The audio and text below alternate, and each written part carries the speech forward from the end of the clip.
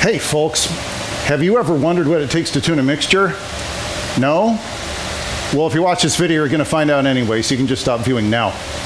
I'm up here in the top level of the swell. I'm on level 5, here with our old friend, the 8 rank cymbal. Yes, I wanted to start out this video with the furniture that's in the back of the chest, but the lighting is so bad back there, it wouldn't have been good for video. So I'm up here in front. Now, I'm going to go through the basic steps of mixture tuning, and it's a little bit different on this organ than it is on some, but for the purposes of this video, we're going to do it the standard way. Now, this is an 8 rank mixture.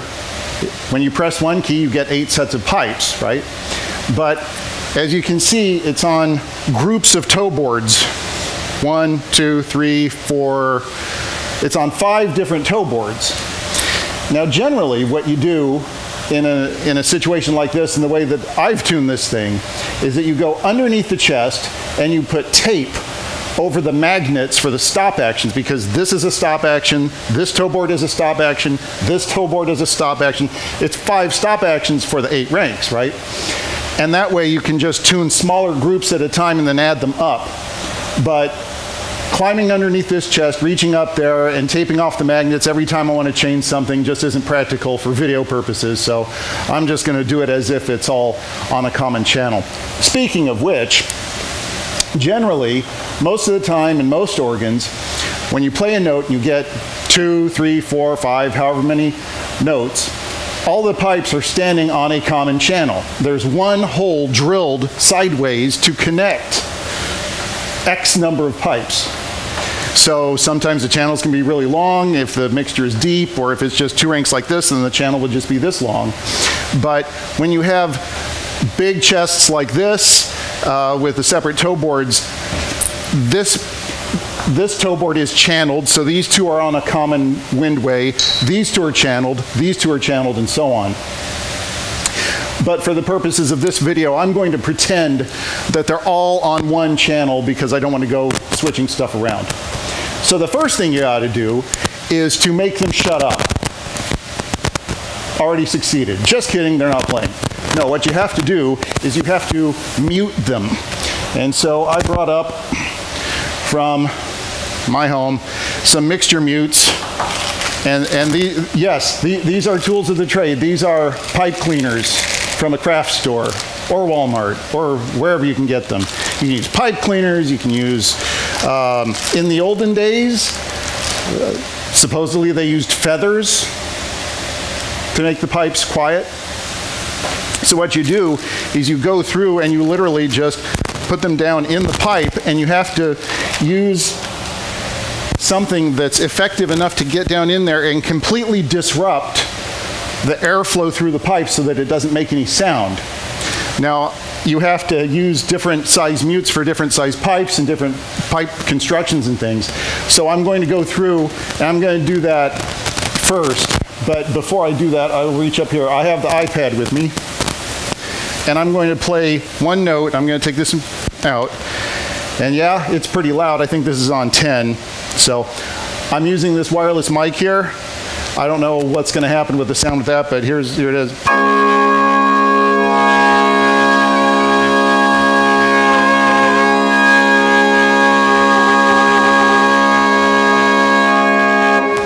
And so on.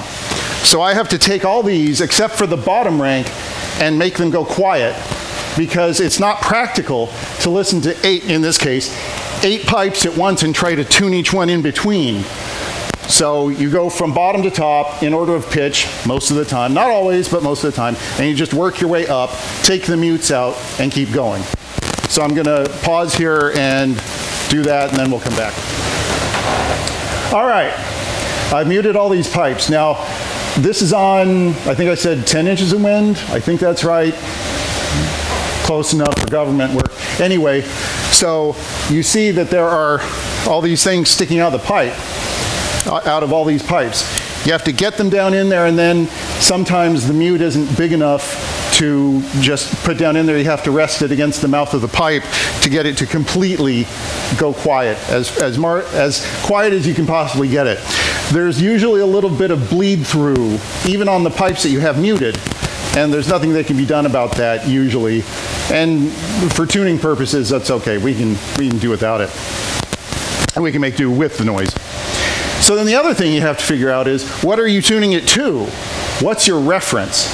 Well, in this case, we use the string rank on the next level down, voice number 137, gambette, which is a string rank. You might think, well, why aren't you using a principal? Well, it depends on the scale of the pipes you're tuning, how you can hear it. That's a big part of it, because the diapason, I believe, the principal choruses in the swell in this organ are down a couple more levels. I'm up here on the 5th level. I can't hear it very well. I have to have something that's physically close so that I can hear it in reference to this. So we're using the gambette down immediately beneath the walkboard here where I am, so you can hear it clearly. So I'm going to turn on the mixture, and well, first, I'm on the C sharp side of the chest here, so let's turn on. Okay, so there's the note I'm tuning to. That's the gambette downstairs. Okay, now here's the mixture with everything muted off. Oops, that was C. See? One note. So now if I put that on with the tuning stop, we hear.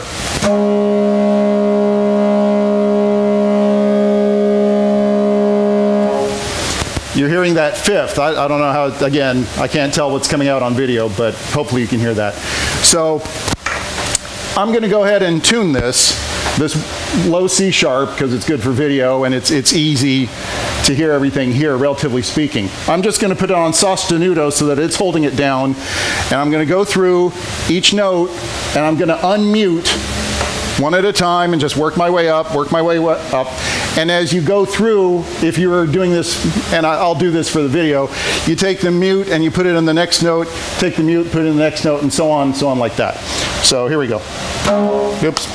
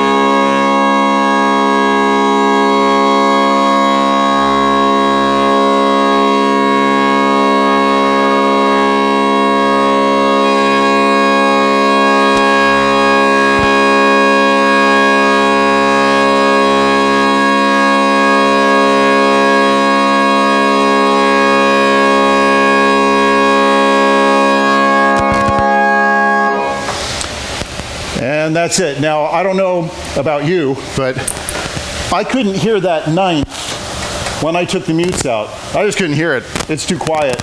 It didn't seem to disrupt anything, but oops. I guess one of my mutes just went downstairs. Anyway, I'm gonna mute these back up, and I'm gonna listen to this one, and I'm curious. And probably the organ techs out there in the audience will probably be interested to hear what the 9th is like by itself, so give me a second.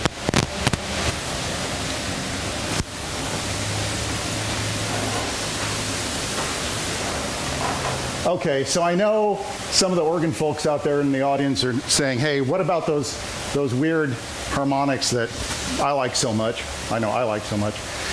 Could hardly hear them. So I've muted this back up completely, including rank number 1. And I will go through with the tuning stop and do the 3rd, the 7th, and the 9th separately so you can hear them, and then the 3 together by themselves. Oop.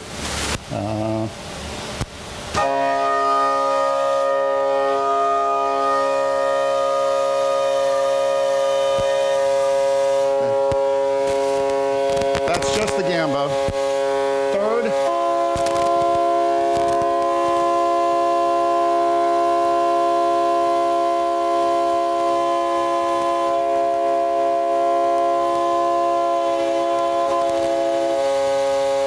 Seventh.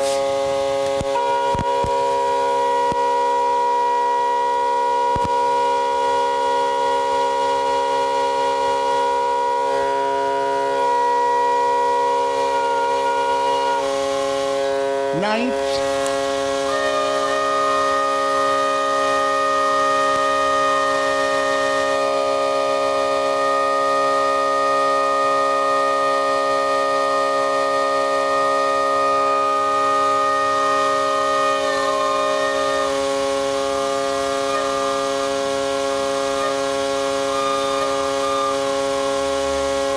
And now all together.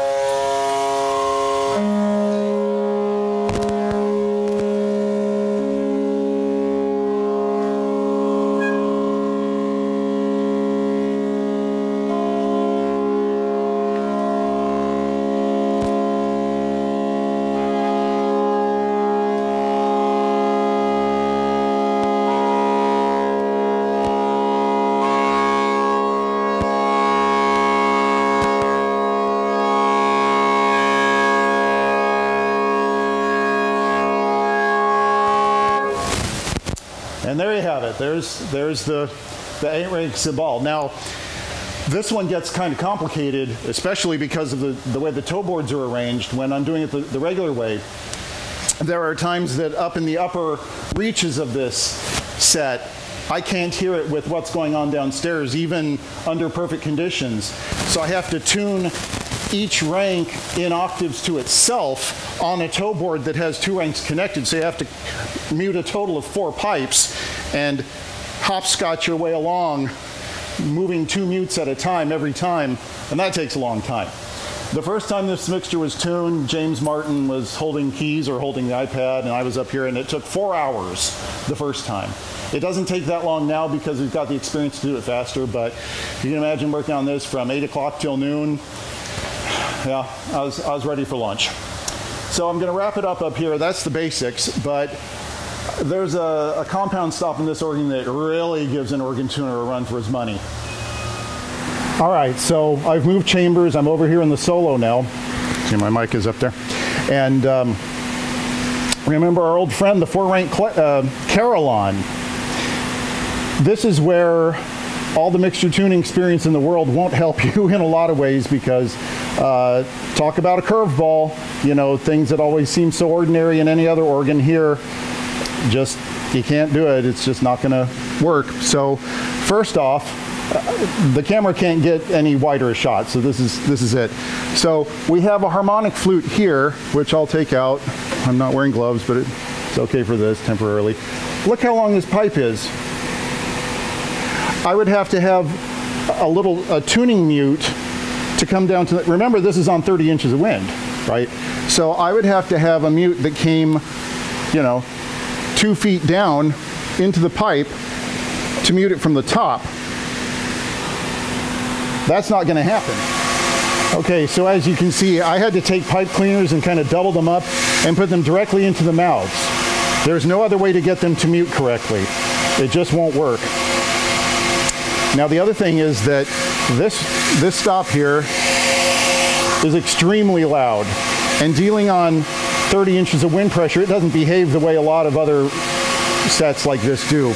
You have to keep in mind, I'm here on the very end of the chest. It's wide open. It's no big deal to do this. In toward the center of the chest, there's no room to put a pipe cleaner down in the pipe like this to get it to be quiet. You have to make special something, whatever. I think I used pieces of paper on sticks to reach down in there and get into, because the mouths get smaller and smaller and it's harder and harder to get something in there, so it can be quite a challenge. The other thing is that look what happens when I take one of the pipe cleaners out and try to put it back in. It's going to be loud.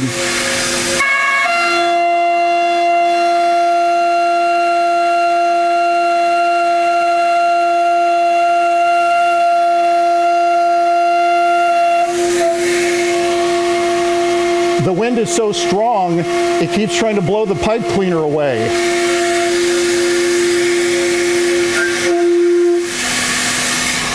And things will shift around because of the high pressure and go crazy. So anyway, it's all muted up now. Oh, and here's another thing. From back to front, which one do you think is the lowest pitch? You'd be right, it's this one. What's the highest pitch? The front one? No, it's this one. It's the stopped pipe that's blowing a harmonic note, and it's actually the highest pitch. So you don't do that one in order. You have to skip around. So anyway, what do I use to tune this? No flue work around here. I can't hear it because this is so loud. I actually have to use the double trumpet in back. I forget what the name of it is, the exact name, but it's a trumpet on 30 inches of wind. It's voice number 74, and it's the only thing I can hear that will keep up with this. So I'm going to turn it on. This is probably already in tune, so it's not going to take much, but I'll show you what it sounds like. So here's number 74.